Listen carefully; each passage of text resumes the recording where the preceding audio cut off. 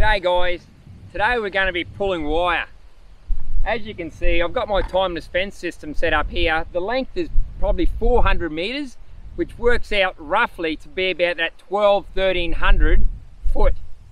So it's not a long run, but it's going through 3 gullies, and the gullies are rather steep. So what I want to do today is firstly run the wire, and while I'm doing it, I want to show you how the positioning of these T-posts and how paramount it is to have them in the position which I've got them, especially when you're going through gullies. And also I want to talk about the H posts and what I've done and why you need to do it this way, especially on hills, crests, low points and gullies. I'll give you a quick overview. So obviously we're starting there at that New Zealand A-frame brace, and it goes all the way down, one gully starting there. Should be able to see the fence line, second gully, third gully, and right over to where the Kubota is where it finishes on another New Zealand A-frame brace, and we're making them into a spring gate.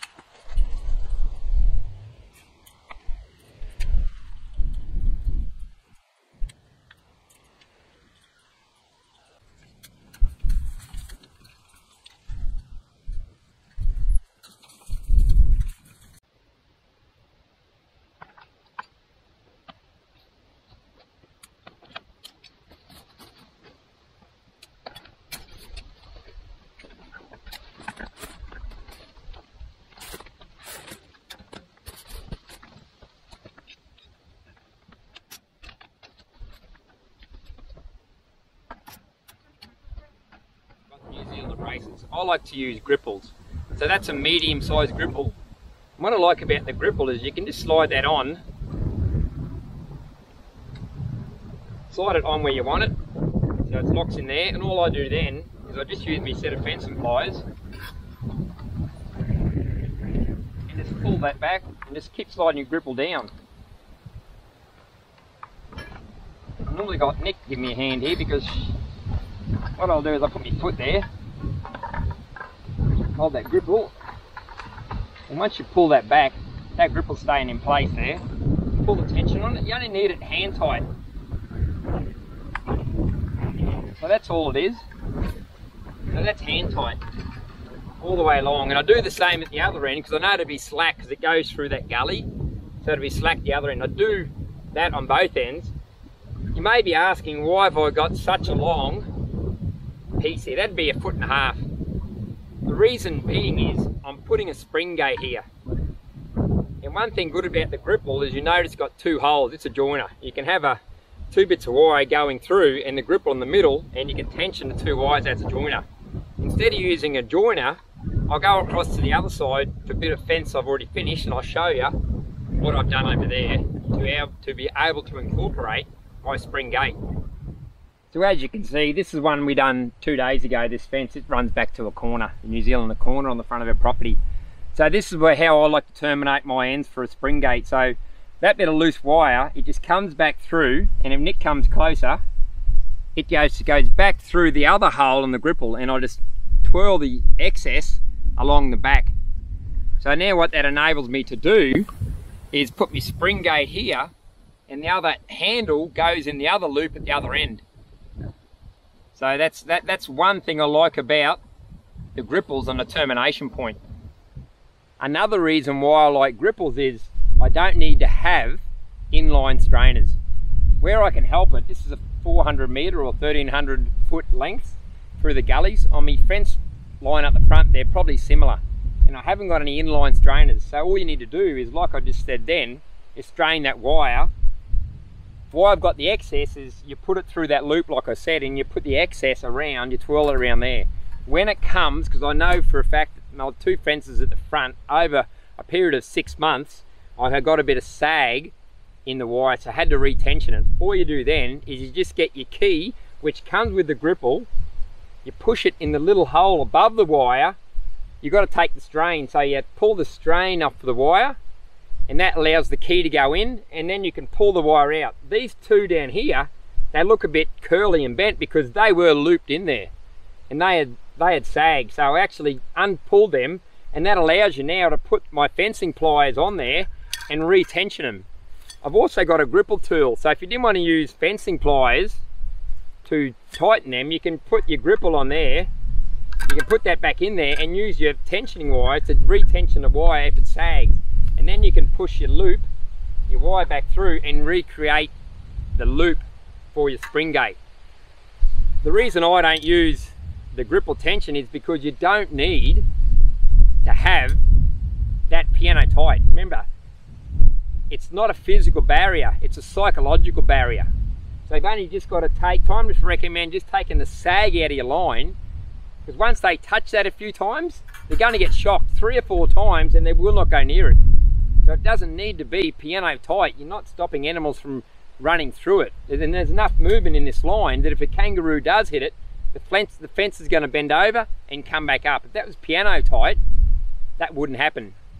You just want it hand tight, and the posts do their work and flex. And that's why I only want to hand pull it and not over tension it.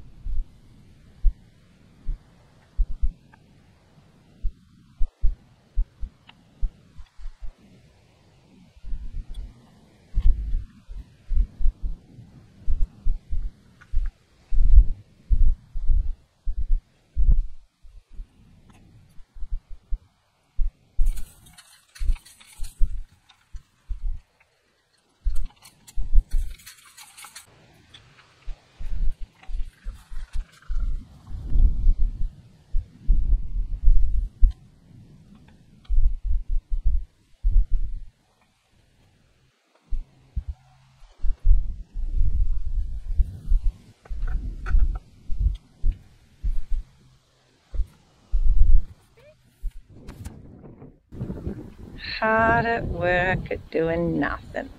I don't.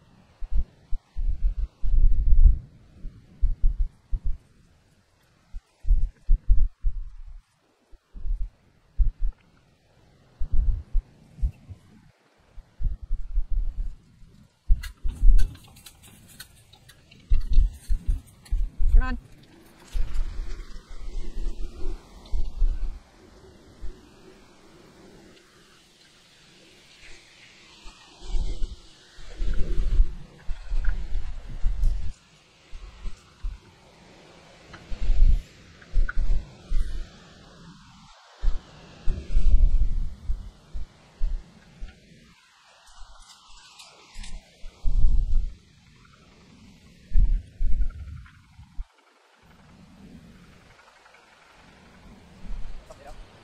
I'll start by talking about positioning of these H posts first, or a strainer post, but times call them a H post. If you notice, this is on a crest of a hill and drops down into a gully there, and then crests up into this at the top of the hill, and you'll notice it slopes down into that other gully. If I was to put just a normal T-post here, when I'm straining this wire, this T-post, as you can see, this wire is facing down. As you strain it, the wire is wanting to push that T-post down. That's why you need a H post at the top of a hill like this, because this is 30 inches into the ground, and it's also got an 80-pound bag or 35 kilos worth of concrete halfway filling that 30-inch hole, and then you ran the best back in with dirt. This post, when I set it, was leaning out on 3/4 of a bubble, but I'll get to Nicole to come round in a minute, and you'll notice that's sitting square now. So that's vital to have that 3/4 of bubble out, because when you're coming around a corner, it's going to want to pull that H post in. So as you can see, the side of this H post, it's sitting pretty square now. Like I said, it was 3/4 of bubble out. I think it was about 50 mil or 2 inches in total. So those 5 wires, just hand tight, remember, not piano tight, has now straightened that H post up. Had you started that within a straight position, it would be leaning in 50 mil. And this one here, this drops down into the gully where Nicole's standing in, and it goes up the other side the same amount. So this is where you want to position your H-post on the top of that crest, just before it flattens out, because it's the same thing as that crest over there, except this is in a gully. You want them both side on the crest of the hill as it's coming out of the gully. The same thing again, as you're straining, that's want to push down. If this was a normal T-post, that would be pushing down into the soil. And if you had a lot of rain and the soil's pugged and this is still under tension, there's a chance of that H-post pushing down on the ground. But remember, like I said, these have got 80 pounds of concrete, 35 kilos, belled out into an 8-inch hole. So that acts as a plug, a stopper. So if you do get a lot of rain and this ground gets very wet, that concrete plug, they've got to push that whole concrete, excuse me, 8 inches into the ground.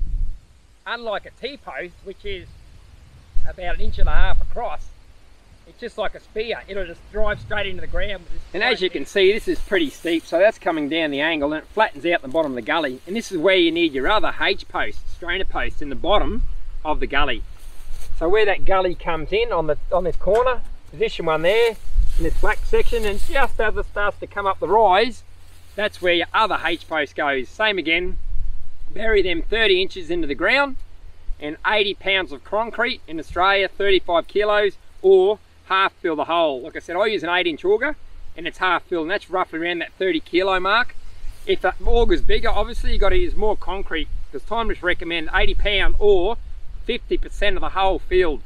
And why you want to do it down here, if you had a T-post like I mentioned here, definitely when you're straining, because this is a floodway and this gets full of water, it runs through here, that'll be boggy. Under this tension of this wire, a T-post like a star picket would just pull straight out of the ground, like I showed you in the previous video. It just pulls straight out of the ground. With this 8-inch plug and 80 pounds of concrete into the ground, rammed with soil, it's got to pull that whole plug out of the ground, and it won't. And that's why you need a H-post in the top and the bottom of your gullies. So people often ask me, are they easy to take out of the ground? Can you pull them out of the ground if you make a mistake? Well, I'm going to give you the answer now. Obviously, when I put these T-posts in about 3 days ago, I had my string line on the wrong side of these H-posts, because this is the first one I put in. Hence why it's sitting there by itself with no wire through it. I realised I was straining, the rest of the line was on the back of the H-post, so I had to put the line up and redo it. And I tried for hours, no matter what I did, to wiggle that out, and I also tried pulling it out multiple times, and it will not come out. So no, these aren't going to pull out of the ground easily. But if you've got a star picket remover, you just use that. You're not going to hurt the PVC post. So on this one, I'm just going to use a kangaroo jack. Like if you're changing a car, I'm going to bring the kangaroo jack down with a chain on it. I'm just going to jack it out the ground. There's no way you're ever going to pull them out by hand. Remember these ones. I won't take too long on this, because this is quite a steep hill. It's about a 45-degree angle, and Nicole's struggling to keep her step. She's holding that camber there. So, and as you can see, that is quite an angle compared to, you should be able to see that H-post down there. That's 90 degrees, and that's at about a 45 degrees. I've seen people put steel posts in vertical, and people question me, why is it on such of an angle? Shouldn't you go vertical with the hill? And in conditions like this, there's no way in the world. Remember, I've gone through 3 gullies today. I could not be straining this fence if they were vertical, sitting straight up and down here. Because what happens is, it's going to be hard to explain. I haven't got a free post on me, but when it's vertical like this, that post would go straight up and down. That wire, I know it's going to be hard to picture this, but that wire catches, if it was vertical, it catches on this inside corner and the top corner on the other side, and there's no way you can pull that through. So 400 meters or 1300 feet of wire, and I've got probably 15 T-posts in the gully, I would come to a standstill if I was to do that for all of them. The moment you put it at the 90 degrees to the contour of the land, what it does then is exactly like it's done here. It changes it from that position where you got all that friction and opens it to 90 degrees. So the post is running 90 degrees to the ground, and the wire is running 90 degrees to the ground, and that opens that hole up. That's why I can pull 1,300 feet of plain wire over the distance through 3 deep gullies, is because I position these posts.